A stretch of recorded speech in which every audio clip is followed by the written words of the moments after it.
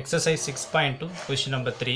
A monopolist has a demand curve x is equal to 106 minus 2p and the average cost curve AC is equal to 5 plus x by 50, where p is the price per unit output and x is the number of units of output. If the total revenue R is equal to px, determine the most profitable output and the maximum profit கொடுத்துக்கிறாங்க. So இந்த சம்மில் பார்த்தீங்கன்னா maximum profit கொடுத்துக்கிறாங்க. இதுக்கு முன்னாடி some question number 1 and 2ல் பார்த்தீங்கன்னா increasing decreasing, அதாவது இன்க்ரீசிங் மட்டும் கொடுத்துருப்பாங்க. ஸோ இன்க்ரீசிங் இருக்கும்போது அந்த ரூல் வைஸாக நம்ம சம் சால்வ் பண்ணிப்போம். சப்போஸ் கிவன் சம்மில் மேக்ஸிமம் மினிமம் இருக்கும்போது ஸோ இந்த ரூல் வைஸாக நம்ம சம் சால்வ் பண்ணணும். ஃபஸ்ட்டு பாருங்கள் ஒய்ன்ற டேர்ம். ஸோ ஒய்ன்றது நாங்கள் பொதுவாக எடுத்துக்கிறேன், நமக்கு எதை வேணால் இந்த இடத்துல வரலாம். ஸோ ஒய்ன்ற டேர்ம் இருக்கும், அதை நம்ம ஃபஸ்ட் டைம் டிஃப்ரென்ஷியேட் பண்ண வித் ரெஸ்பெக்ட் எக்ஸில் டிஃப்ரென்ஷியேட் பண்ணுறப்போ dy by dxன்னு வரும். dy by dx வந்த ஆன்சர் அகைன் வித் ரெஸ்பெக்ட் எக்ஸில் டிஃப்ரென்ஷியேட் பண்ணுறப்போ d square y by dx square. அதாவது ஒரு கொஷினில் கொடுக்குற டேர்ம் நம்ம என்ன பண்ணோம், 2 டைம் டிஃப்ரென்ஷியேட் பண்ணணும். 2 time differentiate பண்ணிப்பினால dy by dx term என்ன பண்ணணும், 0 பண்ணணும். 0 பண்ணணும் நமக்கு என்ன கிடைக்கும், எக்ஸ் ஆன்சர் கிடைக்கும். அந்த எக்ஸ் ஆன்சர் எடுத்து போயிட்டு செகண்ட் டெரிவேட்டிவ், அதாவது d square y by dx square நீங்கள் அப்ளை பண்ணுறப்போ greater than 0 கிடைச்சதுன்னா அது மினிமம் வேல்யூன்னு சொல்லலாம். நம்ம அப்ளை பண்ணுற value d square y by dx square less than 0 இருந்துச்சுன்னா அது மேக்ஸிமம் நம்ம சொல்லலாம். இப்போ கிவன் சம்மில் பார்த்தீங்கன்னா இது மேக்ஸிமம் ப்ராஃபிட் நம்மளை காட்ட சொல்கிறாங்க. அப்போது இதில் வந்து பார்த்தீங்கன்னா கிவன் சம்மில் என்னென்ன கொடுத்துறாங்க, ரெண்டு கருவோட ஈக்குவேஷன் கொடுத்துறாங்க. First x is equal to 106 minus 2p entry பண்ணுங்கள்.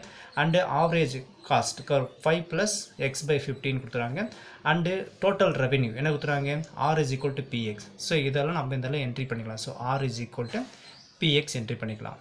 ஸோ கேட்குற கொஷினில் எதோட ப்ராஃபிட் மேக்ஸிமம் கேட்குறாங்க பார்த்தீங்கன்னா ப்ராஃபிட் தான் நமக்கு மேக்ஸிமம் ப்ராஃபிட் கேட்குறாங்க. அப்போ ப்ராஃபிட்டோட ஃபார்முலா நமக்கு தெரியும், p is equal to revenue minus cost. p is equal to r minus c இதில் என்ட்ரி பண்ணுங்கள்.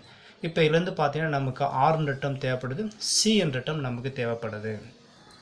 இப்போ இதுலேருந்து பார்த்தீங்கன்னா கொஷின்லேயே ஆறுன்ற டிஃபைன் பண்ணுறாங்க. எப்படி டிஃபைன் பண்ணுறாங்க, பிஎக்ஸ்ன்னு டிஃபைன் பண்ணுறாங்க. அப்போ என்ன பண்ணலாம், இந்த இடத்துல ஆருக்கு ரீப்ளேஸ் ஆஃப் இங்கே பிஎக்ஸ்ன்னு என்ட்ரி பண்ணிக்கலாம். மைனஸ் சின்றது காஸ்ட் ஃபங்க்ஷன் தேவை. பட் கொடுத்த கொஷினில் பார்த்தா ஆவரேஜ் காஸ்ட்டு கொடுத்துறாங்க. அப்போ நம்ம காஸ்ட் ஃபங்க்ஷன் வேணால் நமக்கு ஃபார்முலா தெரியும். ஆவரேஜ் காஸ்ட்டோட ஃபார்முலா என்னென்னு பார்த்தீங்கன்னா சி பை எக்ஸ்ன்னு வரும். So average cost is equal to caused by எக்ஸ்ன்னு வரும். நமக்கு என்ன தேவைப்படுது, சி தானே தேவைப்படுது. அப்போ என்ன பண்ணுறீங்கன்னா டிவைடில் இருக்கிற எக்ஸ் இந்த பக்கம் வந்தால் மல்டிப்ளிகேஷன். அப்போ இதில் வந்து average cost into X is equal to C. அப்போ இதில் வந்து சிக்கு ரீப்ளேஸ் ஆஃப் என்ன பண்ணலாம்னா ஆவரேஜ் காஸ்ட் இன்ட்டு எக்ஸ்ன்றது இதில் ரீப்ளேஸ் பண்ணிக்கலாம். ஸோ இதில் வந்து ஆவரேஜ் காஸ்ட் இன்ட்டு எக்ஸ்ன்னு என்ட்ரி பண்ணுங்கள்.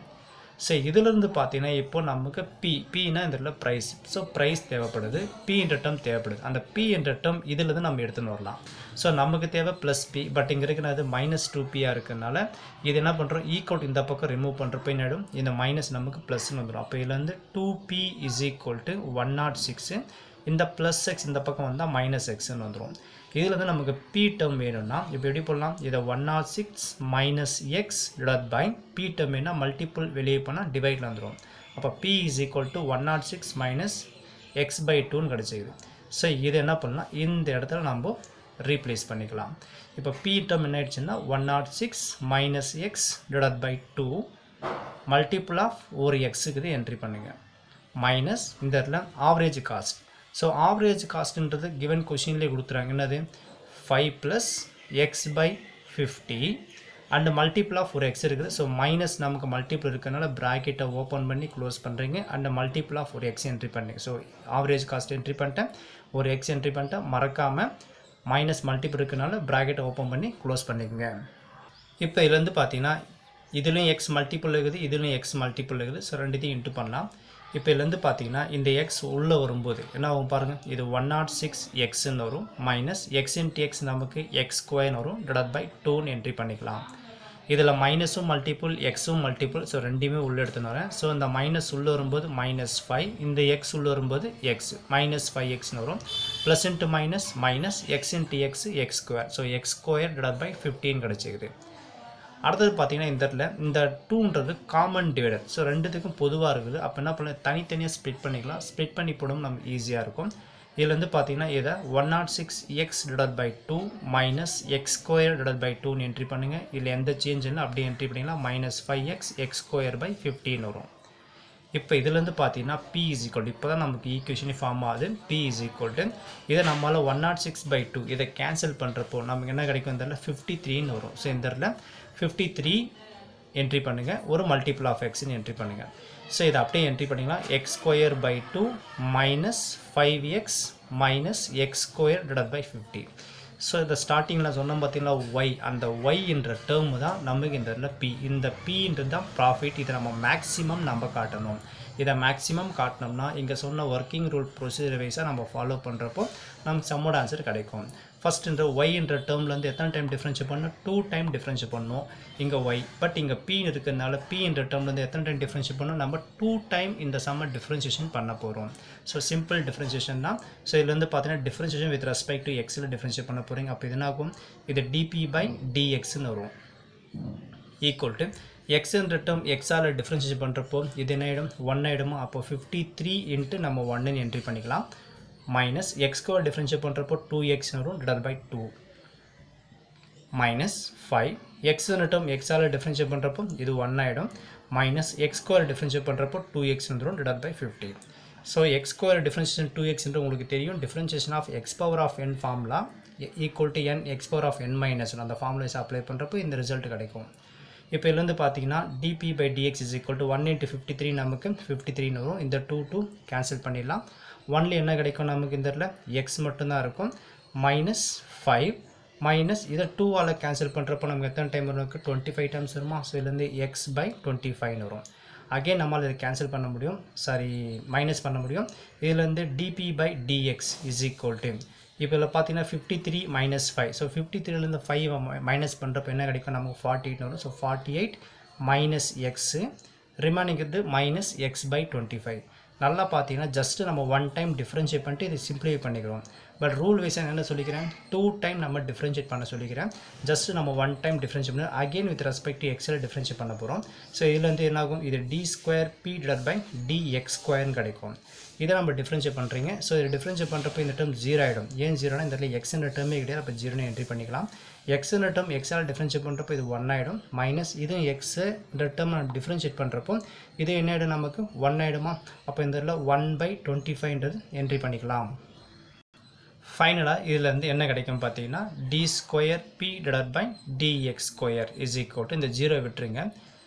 டிவைடில் இது மேலாம் 1ன்னு அர்த்தம். இதை கிராஸ் மல்டிப்ளை பண்ணுங்கள். 1 into 25 25 என்ன 25 மைனஸ் 25 1 into 1 1 என்ன 1 மைனஸ் 1 மைனஸ் 25 மைனஸ் 1 ரெண்டுமே ஈக்குவல்ஷன் ஆட் பண்ணுறப்போ நமக்கு மைனஸ் 26ன்னு வரும். டிவைட் பை கிராஸ் மல்டிப்ளை பண்ணுறப்போ டிவைட் நடத்தி மல்டிப்ளை பண்ணுறதுக்கு 1 into 25 25 ஜஸ்ட் என்ன பண்ண இந்த ரெண்டு டேர்மு கிராஸ் மல்டிப்ளிகேஷன் அப்ளை பண்ணிக்கிறேன். அப்போ d²p divided by dx² நமக்கு மைனஸ் 26/25ன்னு கிடச்சிக்குது. இப்போது சம் பார்த்தீங்கன்னா நம்ம இது வரைக்கும் வந்துக்கிறோம். ஸோ p என்ற டேர்மில் வந்து 2 டைம் டிஃப்ரென்ஷியேட் பண்ணிக்கிறோம். டிஃப்ரென்ஷியேட் பண்ணி பின்னால் ரூல் வைஸ் என்ன சொன்னேன்? ஃபஸ்ட் டெரிவேட்டிவ் dy/dxை நம்ம 0 பண்ணணும். இங்கே yன்னா dy/dx is equal to 0. நமக்கு வந்த சம்னாது p ப்ராஃபிட். அப்போ என்ன பண்ணணும்? கண்டிஷன் வைஸாக இங்கே dp/dx என்ற டேர்ம் என்ன பண்ணணும்? நம்ம 0 ஆக்கணும். 0 ஆக்குறப்போ நமக்கு எக்ஸ் ஆன்சர் கிடைக்கும். ஸோ இதுலேருந்து பார்த்தீங்கன்னா இதுலேருந்து dp/dx is equal to 0 நம்ம என்ட்ரி பண்ணுறேன். அப்ளை பண்ணுறப்ப என்ன வருதுன்னு பார்க்கலாம். ஸோ dp/dxன்ற டேர்ம் பார்த்தீங்கன்னா இங்கே இருக்குது. ஸோ இந்த டேர்ம் நம்ம 0 ஆகிட்டோம். அப்போ ரிமைனிங் என்ன இருக்குன்னு பார்த்தீங்கன்னா so 48 minus X minus x/25 ஓகேங்களா ஈக்குவல் டு 0. இப்போ இது சிம்பிளிஃபை பண்ணுறப்போ நமக்கு எக்ஸ் ஆன்சர் கிடைக்கும். இப்போ இதுலேருந்து பார்த்தீங்கன்னா டிவைடில் எதுவுமே இல்லாத 1ன்னு அர்த்தம். இதை கிராஸ் மல்டிப்ளிகேஷன் அப்ளை பண்ணலாம். ஸோ இதுலேருந்து பார்த்தீங்கன்னா 48 25 into x 25x என்ன 25x minus 25x 1 into x x என்ன x minus x. அப்போ நியூமரேட்டரில் மைனஸ் 25x ஒரு மைனஸ் x ரெண்டுத்தையும் ஈக்குவல்ஷன் ஆட் பண்ணுறப்போ நமக்கு மைனஸ் 26xன்னு வரும். டிவைட் பை கிராஸ் மல்டிப்ளை பண்ணுறப்போ டிவைட் ரெண்டுத்தையும் மல்டிப்ளை பண்ணுங்க. 1 into 25 25ன்னு வரும் ஈக்குவல் டு நமக்கு 0ன்னு வரும். ஸோ நம்மளுடைய எய்ம் என்னது? எக்ஸ் ஆன்சர் கண்டுபிடிக்கணும். அப்போ இந்த எக்ஸ் ஆன்சர் நெகட்டிவ் இருக்குது. அந்த நெகட்டிவ் கிட்டம் பாசிட்டிவாக மாற்றக்கோசம் ஈக்குவல் டு வெளியே ரிமூவ் பண்ணுங்கள். இதில் வந்து 48 is equal to என்ன கிடைக்கும்? 26x divided by 25 வந்துருமா? மல்டிபிள் சாரி மைனஸ் டேர்ம் வெளியே போனால் நமக்கு ப்ளஸ் ஆகிடுச்சு. நமக்கு எக்ஸுன்ற டேர்ம் தேவைப்படுது. எக்ஸ் மட்டும் தான் தேவைப்படுது. அப்போ இந்த 26/25 தேவையில்லை. அப்போ என்ன ஆகும்னா இந்த நம்பர் 26/25 ஈக்குவல்ட்டுக்கு வெளியே இருக்கும்போது ரெசிபிக்கல் சேஞ்ச் ஆகும். அதாவது 26/25 ஈக்குவல் இந்த பக்கம் வரும்போது 25/26 நமக்கு கிடைக்கும். இப்போ இதுலேருந்து பார்த்தீங்கன்னா நம்ம கால்குலேட்டர் அலோடு தான். நீங்கள் கால்குலேட்டர் என்ன பண்ணலாம், கால்குலேஷன் போடலாம். ஸோ 48 × 25 ரெண்டுத்தையும் மல்டிப்ளை பண்ணுங்கள். ரெண்டுத்தையும் மல்டிப்ளை பண்ணுறப்போ உங்களுக்கு கிடைக்கிற ஆன்சர் பாருங்கள் 1200 வரும்.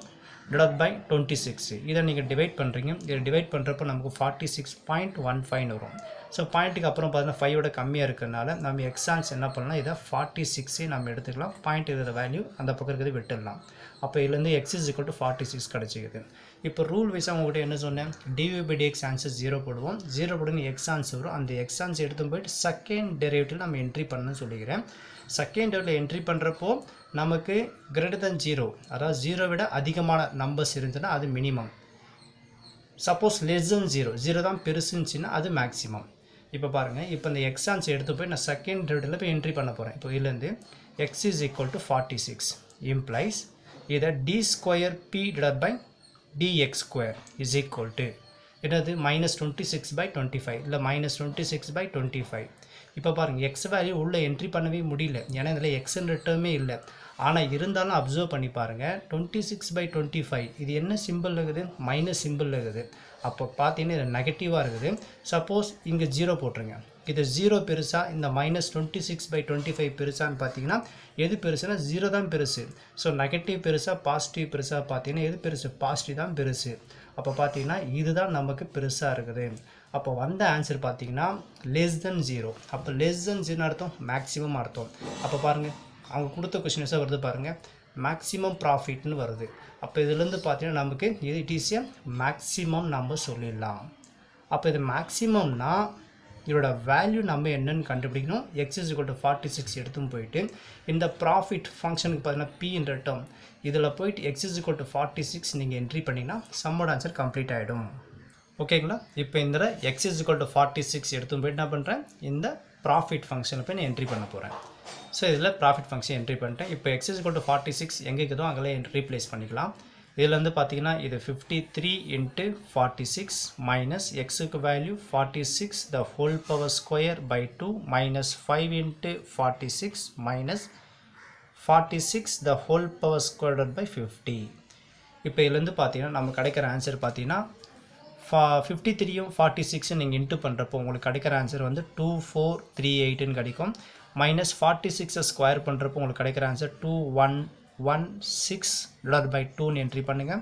மைனஸ் 5 × 46 நீங்கள் மல்டிப்ளை பண்ணுறப்போ 230 வரும். மைனஸ் 46 ஸ்கொயர் பண்ணுறப்போ 2116 வரும் /50. ஸோ உங்களுக்கு கால்குலேட்டர் ஆல்ரெடி நீங்கள் கால்குலேட்டர் யூஸ் பண்ணி நீங்கள் கால்குலேஷன் நீங்கள் போடலாம்.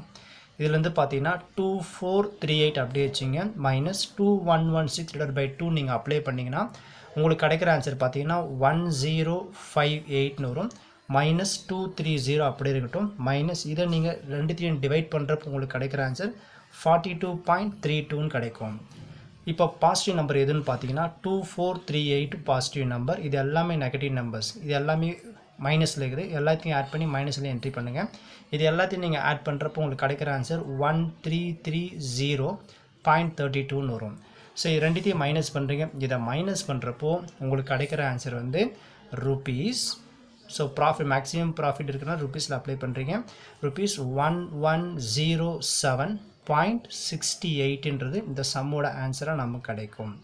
ஸோ இதில் நீங்கள் தெரிஞ்சிக்க வேண்டியது விஷயம் என்னன்னு பார்த்தீங்கன்னா, மேக்ஸிமம் மினிமம் இருக்கும்போது இந்த ரூல் உங்களுக்கு தெரிஞ்சதுன்னா சம் நீங்கள் ஈஸியாக அப்ளை பண்ணிட்டு போயினே இருக்கலாம். ஓகேங்களா?